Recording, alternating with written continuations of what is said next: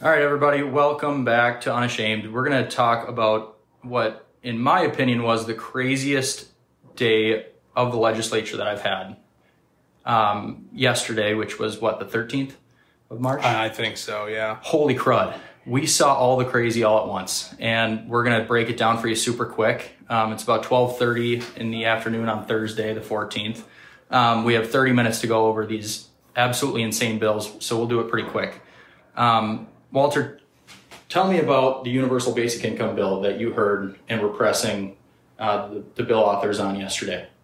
Yeah, that was on Tuesday in the Children and Families Committee. Representative Athena Hollins presented a bill that would provide, basically it expands upon existing pilot programs. So there are certain geographically limited pilot programs in all the places you would expect that provide opportunities for some sort of basic income, which is a fancy way of saying cash handout, no questions asked. Yep. Just for drawn breath, just for existing.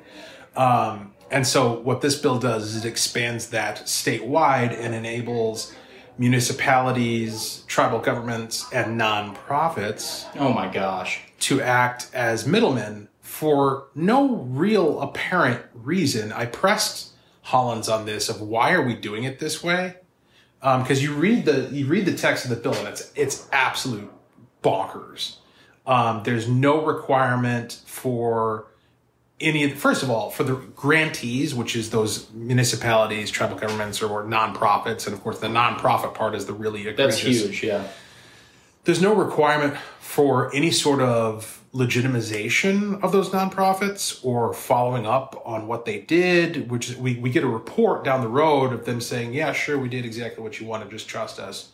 So for the listeners, though, universal basic income is literally just handing a check to somebody. Just handing a check to somebody. somebody. And we're giving that duty for those checks to be handed out to a nonprofit. Correct. That doesn't need any oversight.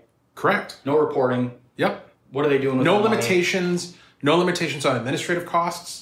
So, I mean, there's nothing in the bill to prevent a grantee, for instance, from getting $100 or getting $1 million. Yep.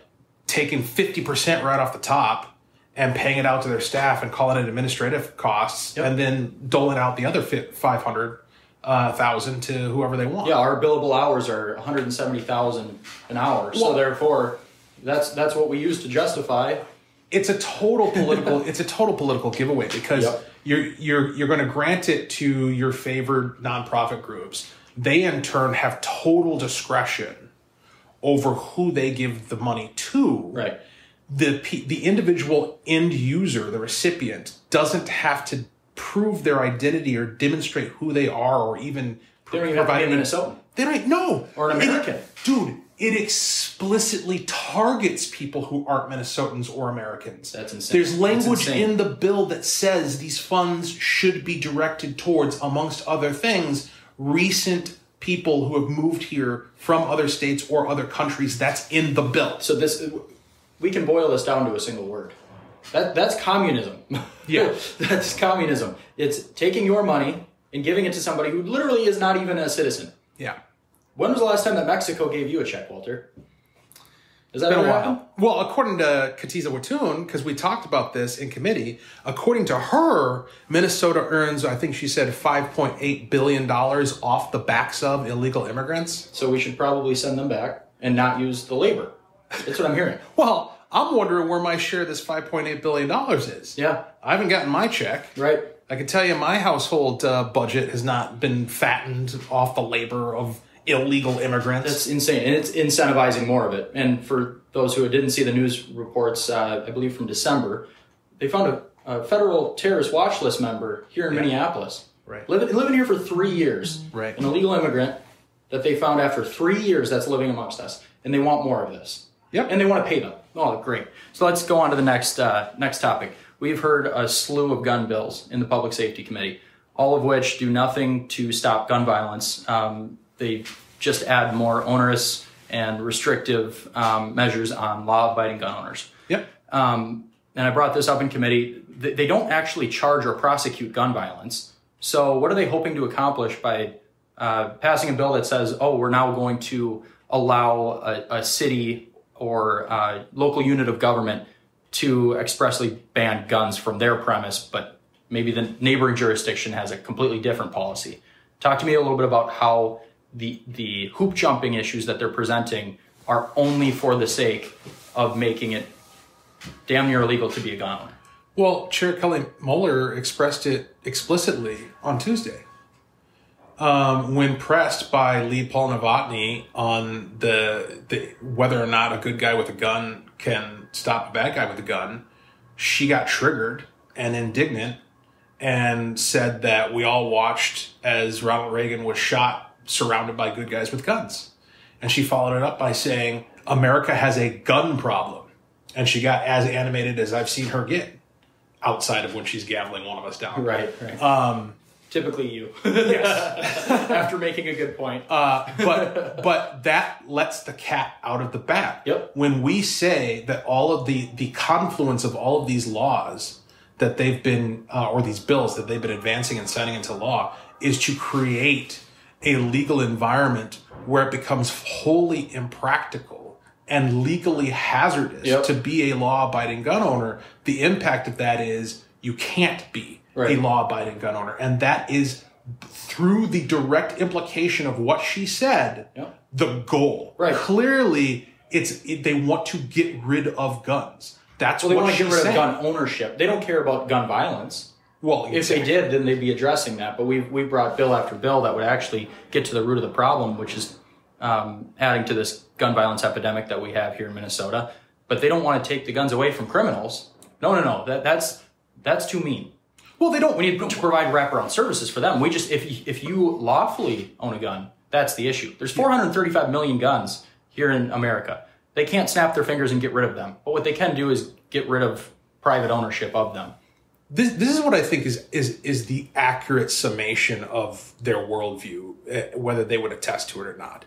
They don't view criminals, like street criminals, as human beings. They view them as animals who are incapable of making good, productive, rational decisions. Yes. So they can't be penalized for something that's inherent. You cannot hold them accountable for their actions because they can't help themselves, because we have not served them properly. That's literally bigotry of no expectations. That's exactly right. And so when they, like, for instance, with this Burnsville situation that we saw, and there's breaking news on that regarding the straw purchases that enabled. And for those that don't know, do you want to highlight? Yeah, sure. So this guy, I don't recall his name off the top of my head, who slew 3 first responders in Burnsville after a standoff in his home where he was endangering the lives of 7 children. He was a garbage human being. Garbage human being, yeah. With a record, should have been put away, wasn't. That is the root problem and the root cause of this situation. But in within 48 hours of this happening, you had Governor Walz out there touting Jamie Becker Finn's bill for safe storage. When it would not have stopped the issue. Wouldn't have done a damn thing. The most political hack move I've ever seen. And then the news today is that the feds are pressing charges for straw purchase against the baby mama who purchased these guns on his... Because he was prohibited from having guns. He was prohibited from having guns. There's no recourse to make sure that he doesn't. Right. So baby mama buys the guns for him, and now, as law enforcement and first responders are showing up to the scene of a sexual assault, they don't know what they're going into. Right. And so the point being that obviously everything that he did and that his accomplice, the baby mama, did was illegal. Right. They broke the law at every step in the process. Correct. And it still didn't prevent this tragedy from happening. And what's Governor Walz's solution? More laws. We need a gun safe for that. We need more laws. Well, we just need a gun safe. And so what it's not even the fact that we need more laws. It's even the fact that they brought up that law. Yes. It flies in the face of anything logical. A law that has nothing to do with what happened. Nothing. Apparently, we wouldn't have 3 dead heroes if they only had a gun safe. But the point is that what they view it as, it's not the fault of the person who commits the crime. It's the fault of the person who legally purchases firearms because they are perpetuating the gun culture. I see. And perpetuating the availability. Like, these are all the key words. Which is why Ellison's going after Fleet Farm. Yes. It's the exact same. When they talk about accessibility, gun accessibility, Here, gun ownership. That's what they mean. That's what they're targeting. They say gun availability. Lawful gun ownership. Correct. Yeah. But they mean gun ownership. Yep. All right, so let's move on to the next one. Physician-assisted suicide. Culture death from the Democrats just keeps coming. We heard this in committee. What are some of your major issues with the bill? I know I have highlighted a few of them. Proving coercion into forcing somebody to take a pill that kills you. You don't even need a witness there as you take that medication. So there's going to be a whole heck of a lot of unsolved coercion cases. And when we brought this up, it was scoffed off. Yeah. Well, we had multiple expert testifiers, people who work either as physicians, or we had this one guy who does a law practice that specializes in elder care and matters of estate planning and whatnot, who said his testimony was, when this bill is signed into law, it will be easier to kill yourself under this law than it will be to execute a will. Right? That's crazy. Like, it is nuts. It's going to be easier to end your life than to bequeath your things. Yeah. That's insane. That's absolute bat crap. We have to talk about what's going on in Canada too, because the slippery slope logical fallacy that Democrats love to bring up when we make an assertion. Oh, that's a logical fallacy. Oh, that's a slippery slope argument. Well, look at Canada right now. What are they doing with youth? Literally 16 years old. If you have a mental health condition or a mental health crisis, they're prescribing physician-assisted suicide. Yeah. Right.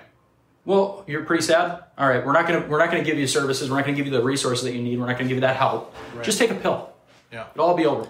Well, I mean, that's the thing is, categorically, there is no difference between what they're prescribing and any given suicide. This was a point that Lee Paul Novotny made in his line of questioning that made them very uncomfortable, and had Representative Freiberg, the author, scrambling and rooting around in a seat, and had Chair Moeller running in cover for him to get him out of it, because Novotny kept asking, what if somebody is eligible for the state-approved method of suicide, can they use a different method? And then they just turn around and shoot themselves or hang themselves. What is the difference? Right. How is the one method illegal and considered suicide, but the other one isn't? But the other one isn't. And they could not answer the question because there is no difference. Categorically, there is no difference.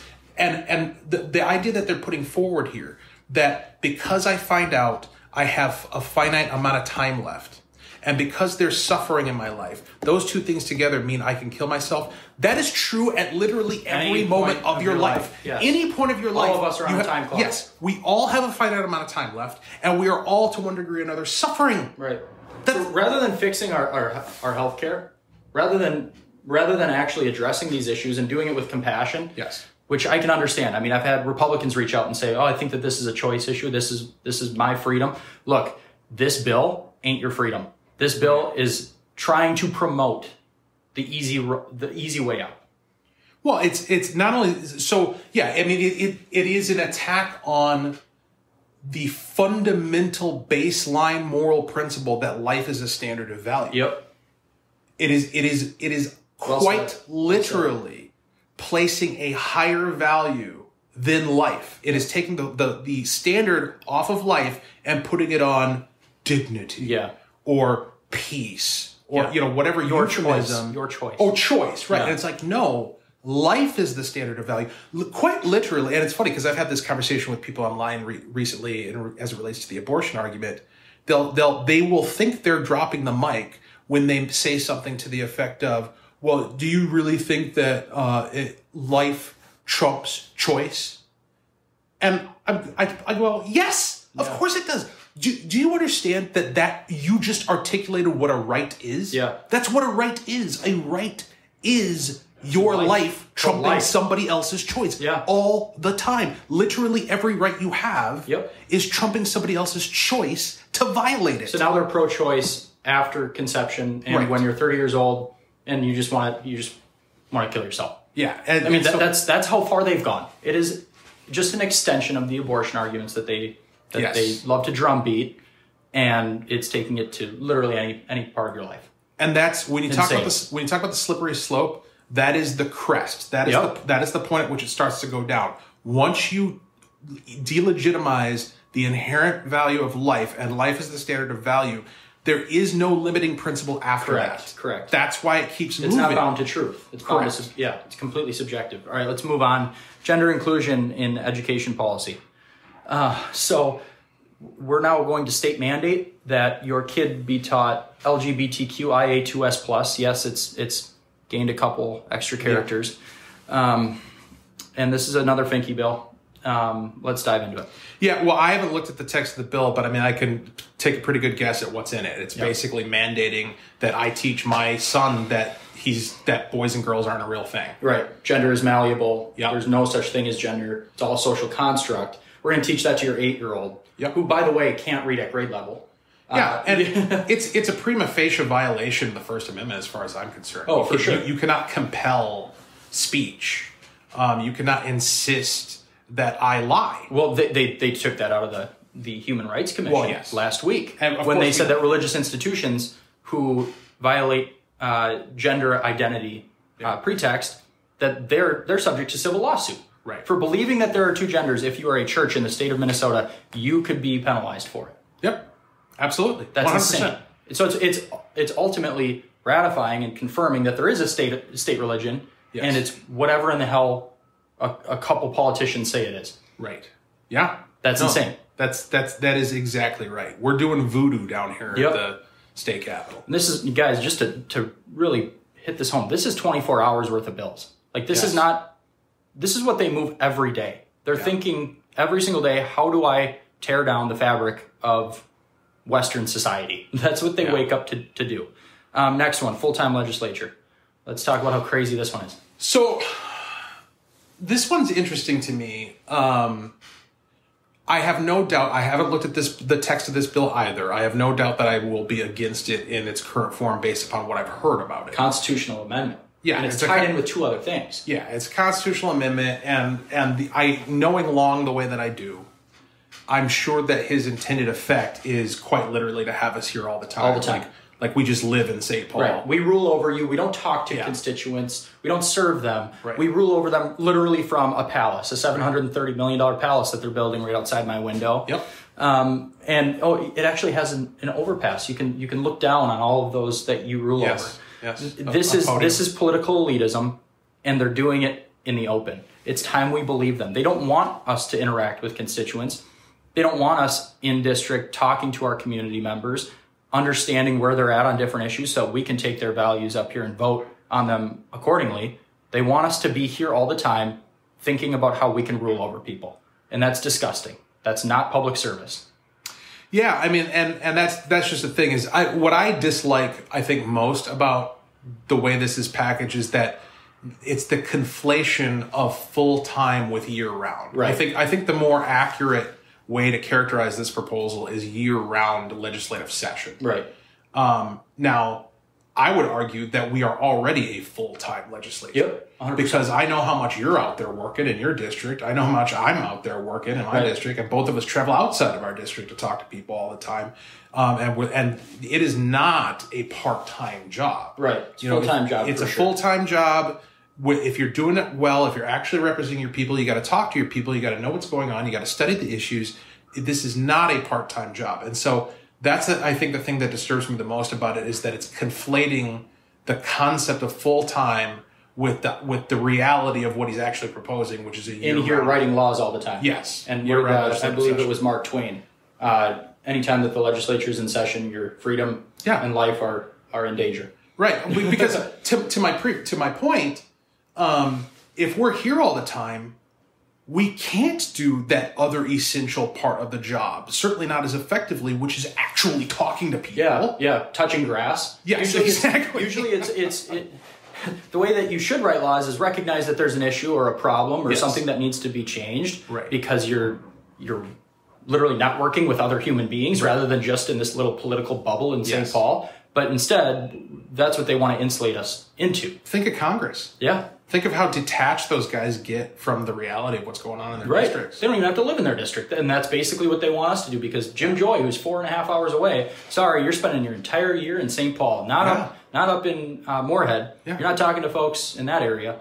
You're going to stay here. You should be going to the grocery store in your district. You should be going to the post office in your district, and people should be walking up to you and telling you what the impact of the laws that are being passed in St. Paul. Good or bad. Yes. And I've had both at a gas station, for example. I'm gassing up a car and it's, hey, what about this bill? Right. And they don't even address me first. It's just, where are you at on this bill? Like, that's awesome. Yeah. That's transparency, and that's the way it's supposed to operate. Right. They want to insulate politicians from that. Yeah, and going back to your point about the building that they're going to be renovating here, when they're all said and done, it's going to be harder to actually physically access your legislator. Yep, there's no parking. Than it is now. Right. Yeah. There's literally no parking for you to come up here and talk to your legislator who's supposed to be representing your interests. Right. They don't want you in here. They don't care about your ideas. They don't care about your values. They're going to tell you what they think they know best. You got it. Next, this one's nuts. Waiving the mandatory minimum sentences for violent crime. They're doing this based off of the predicate of a study. Everything that they want to affect that's completely radical, they frame it in the form of, oh, we're going to study this first by giving it to one of their nonprofit partners who's going to affirm what they think they already know. Right. And then they're going to do that crazy thing and say that the experts told us to do so. Yeah. That's what Cedric Frazier's doing with this bill. Mm-hmm. That's all I got. Yeah, I mean, there's violent criminals. No prison time. Yeah, there's not much else to it. I mean, he pulled me aside the other day and tried to argue that, first of all, that this doesn't eliminate mandatory minimums, which, to your point, well, yeah, but that's what it's aiming towards, right? He's saying that. And then the other argument, it's kind of the move the goalpost argument, right? Kind of similar to what we've seen in schools where the overall performance of the students starts to trickle down, and so... But we're still above state average. Well, what do you do to make yourself look good? You just change the grading standard. Oh, right. So now right. 85% can be an A as opposed to... And that's kind of what this is they're saying, well, the reason why we have... you guys are always complaining about these deviations or... Downward departures, there you go. Downward departures from the minimums. Well, there's reasons for that have to do with this, that, and the other thing. And so, what we want to do is we want to actually move the minimum to actually match what our intended goal is. What we're seeing. 0. Yeah. So it's like, in other words, they want to be able to score better regardless of poor performance. Right. That's basically what it comes down to. Yeah. When there's 1,805 gun crimes in Minnesota alone last year, which is a state record. Right. And 48% of them are not charged. Right. Or not convicted. Right. Then you're going to have more gun crime because you're incentivizing that behavior by not punishing it. Right. And now they literally want to do away with all punishment. So that 48%, and now that becomes potentially 100 based off of the judge. You just hope to God that the judge actually feels for the victim instead of the offender, because every single Democrat appointed judge and all of these Democratic prosecuting attorneys, like Mary Moriarty, they have never met a cop that they like or a criminal that they don't love. Right. So it's nuts. This is another nuts one. Last one, legalizing sexual assault for LGBTQIA2S plus individuals. Let's talk about this bill because it is actually one of the craziest policies that I've ever seen written down. It's a nutty policy, and I know we keep saying that, but it's no less true each time we do. I mean, I just read the text of this bill. This is a Quran bill. Finke's House File 4657. Look it up. And what they're saying, like on the face of it, it's completely unnecessary. Right. Because assault is not legal. Like there are no... You can't assault somebody. Right. There are no circumstances where Not that they prosecute it anyways, but... Well, yes. Right. But there are no circumstances where you can legally assault somebody. And yet they have this bill that says that you cannot offer as a defense of a crime the fact, basically, that you discovered that somebody was... Not the gender that you perceive them to be when Correct. you're engaged in the consensual act. Correct. So let's start this off with some context. Last year in Minneapolis, a man had purchased solicited prostitution, and upon recognizing that the person that he had wanted to pay payment for sex, when he recognized that it wasn't actually a female, pulled out a gun and shot this person. And that is what sparked this bill. So on the face of it, should that person have been shot? No. But should there be, should the person who's engaging in that act have to be under the presumption of this being consensual based off of your actual gender identity versus what you believe you are? I mean, you trick somebody into believing that you're a female and have sex with them and completely get away with it when they try to defend themselves and say, no, this is not consensual sex. This is a tough one to talk about just because it's so nutty. Consent, the whole concept of consent implies willingness on both parties. Well, but it implies informed consent, yes, right? Like yes. that your perception is accurate and that you are not being deceived. Right. Fraud invalidates any claim of consent. Right. And that's really what I see is lying at the heart of this, is they're trying to, through the criminal law, to validate their claim of gender identity by saying that it's so legitimate that you can't even claim it as a fraudulent presentation in the context of intimacy. Right. That you must recognize that person is the gender to which they self-prescribe, even though it's not biologically inherent. And that you can enter into that quote-unquote consensual act, recognize that it is not the same sex that you thought it was, right, the same gender, and then your self-defense is completely limited. Right. So the way I see this bill, the way I read it, it intentionally or not effectively legalizes sexual assault, rape. If the perpetrator is presenting themselves as a gender that does not match their biological sex. Correct.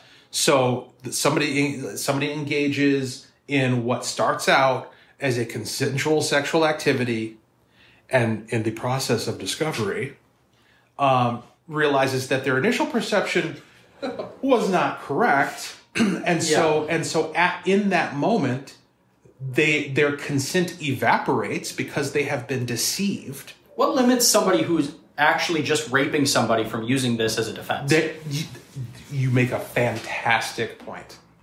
You make a fantastic point. So if in the committing a sexual assault crime, somebody just changes their gender, they're immune from any backlash criminally. Well, and according to these people, gender's fluid, so you could decide changes midway. on when. You could decide midway that you flipped, and that right. I mean, it's so 2 + 2 batty. = 5. Yeah, it's so batty, but it's at the point now where, I mean, it's been endangering Minnesotans and endangering children and endangering families since the beginning of this whole movement. But this takes it to a level that is just demonic. Yeah. I mean, the idea that we're going to provide a legal basis for people to get away with sexual assault by making some sort of convoluted gender identity claim is absolutely abhorrent. Right. And guys, that's one day in the legislature. Yeah. Holy crud. It's time to vote these people out. They should be nowhere near the levers of power. And we're just trying to restore some sanity. We're not trying to tell you how to live your lives. We're not trying to inflict these quote-unquote extreme Republican values on you that they always try to fearmonger. We just want to return some normalcy because there is none up here right now. No.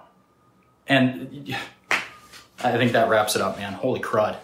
That was a tough one to stomach. Yeah. I did not sleep really well last night, having all this stuff go through my head. But we'll keep you guys updated, and hopefully we do this again here soon, but not with bad bills. Yeah. All right. All right, cool. Thanks, man. Yep. I'm trying to get something to eat before my meeting. Good call.